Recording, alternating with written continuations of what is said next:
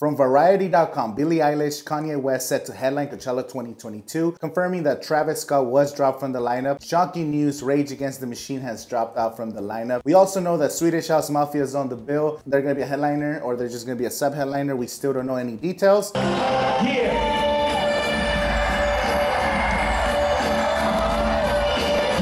Kanye West already headlined Coachella in 2011 and Swedish Mafia last performed in 2012. Now Billie Eilish will be her first time being a headliner in Coachella, making her the youngest headliner in Coachella history. She just turned 21. Just made a video talking about the predictions. Kanye West, of course, always rumored to be one of the headliners because he loves being at the festival. He's performed in 2007, 2011. He's came out as a guest in 2015. He's came out as a guest in 2016. He did the Kanye West Sunday service in 2019. I can't wait if this is actually true. Nothing has been confirmed by Golden Voice. Nothing has been confirmed. The lineup hasn't dropped. So now let's talk about the elephant in the room. Billie Eilish replacing potentially Rage Against the Machine, which is completely a shocker. Nobody expected this. She wasn't even rumored when the rumors were floating around, and everyone kind of assumed that Rage Against the Machine was gonna come back to Coachella. They were one of the original headliners in the 1999 Coachella. They also came back in 2007, and we were expecting them, it's gonna be awesome to see them in 2020. That got canceled and pushed to October, then that got canceled, and then pushed to 2021, and that got canceled. So 2 years later, I think they just no longer wanna be part of the act, and hopefully they come back or they start a world tour. Some people are speculating maybe they're dropping out of Coachella so they could perform at SoFi Stadium, because we knew that Travis Scott was gonna get dropped. We covered it in another video after the tragedy at Astroworld. It just made sense. And then of course we got the news that Frank Ocean was dropping out and moving his date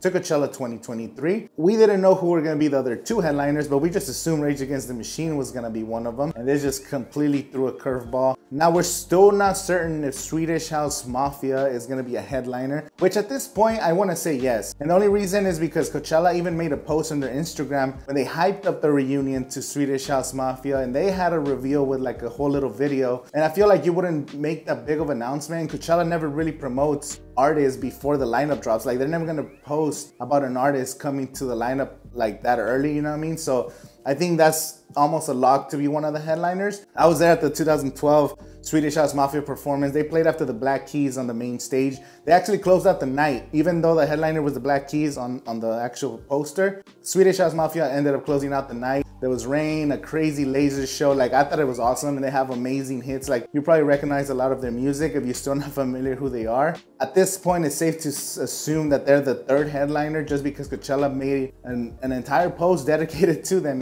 so it's still pretty shocking. I don't know what we're gonna expect now if the headliners just switched around. We got 3 new headliners from the original 2020 lineup. Now this 2020 lineup, the what if, this would have been a great year. Now we have a completely new set of artists. And how's this gonna affect the rest of the lineup? Doja Cat, Megan Thee Stallion, are we gonna get them in there? What's gonna happen with Banda MS? I get excited again, this might not even happen again, but let's just stay optimistic. On the internet, people are losing their minds. Some people are saying, take my tickets, who wants to buy my ticket? There's other fans saying that they're excited to finally go to Coachella. So let me know your thoughts in the comments below. Once the lineup drops, I'll do a complete breakdown. So see you guys at Coachella.